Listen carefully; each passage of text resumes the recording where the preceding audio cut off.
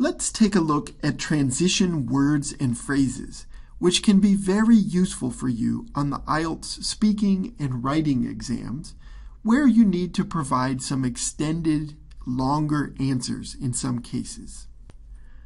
Let's begin with an example. So let's imagine on the speaking exam that you get a question like this.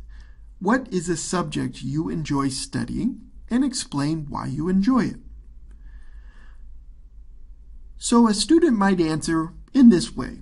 I've always enjoyed studying math. Math problems feel like puzzles to me. Figuring out an answer is very satisfying. This answer is pretty good. There aren't any big problems with it, and it's clear, but it could be better. It could be improved. One of the ways the IELTS examiners are measuring your speaking and writing ability is to see if your ideas are connected very clearly together. So there are these categories to measure your ability called coherence and cohesion. And with both of these, they're looking for ways that your ideas make sense together, that they hold together very clearly. We could improve this paragraph by doing that just a little better. For example, this second sentence, math problems feel like puzzles to me. Well, I think I know, based on the first sentence, that this person might enjoy puzzles. But we don't know that necessarily. Sometimes, for some people, puzzles are frustrating or confusing, and they don't like them. Adding a transition word or phrase to make this idea even clearer would make this connection even better between these two sentences. So let's take a look at what that could look like in this paragraph. We could say, I've always enjoyed studying math, in part because math problems feel like puzzles to me. What I mean is, getting a correct answer is very satisfying. Okay, this because provides a direct relationship between sentence 2 and the first one now. And this one, down here, what I mean is, clarifies. It gives an additional piece of information to show that getting a correct answer is very satisfying. Okay, that clarifies this person's feelings about puzzles. They enjoy puzzles, and that phrase makes that especially clear. So the purpose of transition words and phrases is to help you sound more natural. It helps you to be easier to follow. People can follow your ideas from beginning to end a little better. And they work like a kind of glue. They hold the sentences together and make the relationships especially clear.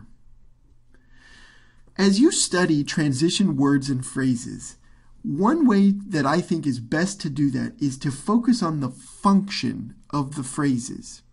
So you can study the words individually according to their dictionary definition. But many of these phrases have uses, have functions in sentences that are clearly identifiable and will help you to categorize similar phrases in order to study them more efficiently. For example, one function could be giving your opinion. You probably already know some phrases that fit in this category. You could say, in my view, or in my opinion, or I think. These phrases all fit within this general function. Okay, but maybe you're not familiar with this phrase, if you ask me. This is something we use at the beginning of the sentence to show that we're about to give an opinion. It fits very well in a similar category with those other phrases we just heard, like in my opinion or in my view.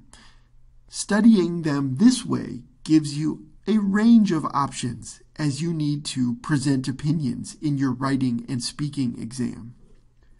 Another category could be listing. So when you have several things to say in an order, you can say first of all, secondly, third. Okay, studying those, getting language for listing, and categorizing that way as you study can give you a range of options to use as you list things in your writing and speaking.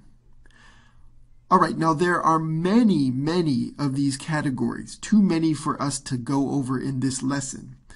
Below, I've put a list of resources for you, some places you can go to study transition words and phrases, but I also have some more categories added to this list here that you can link to below. It looks like this, and it's just something to get you started as you're studying with some additional very useful categories of transition words and phrases for you to study. You can add many new words and phrases that you learn into these kinds of categories that you will find useful for your IELTS exam. So how can you improve with these? Well, as we said before, study the usage, not just the meaning. So don't just look the words up of a phrase in a dictionary. Go and study the usage and how native speakers use the word or phrase. When you read, underline transition words and phrases that you notice and go try to figure out how they're being used. You can go online and search for examples of how they're used. Just put the word or phrase into a search and look at some examples of how it's used online. As you keep track of new words and phrases, note the structure, so what the grammar of the phrase is. Note the kind of context it was used. Is it a very formal phrase or an informal phrase, for example? And as we mentioned before, take note of the meaning of the phrase as well, much like you would for other vocabulary words that you're studying. And make sure, as you're practicing speaking questions and writing questions, that you use these words and phrases. Use ones that you're comfortable with, but as you practice, try to push yourself and use new ones as well, and try to get feedback about how you use them if you have someone who's giving you feedback about your writing and speaking. Finally then, as I mentioned earlier, I have these resources below for you to study.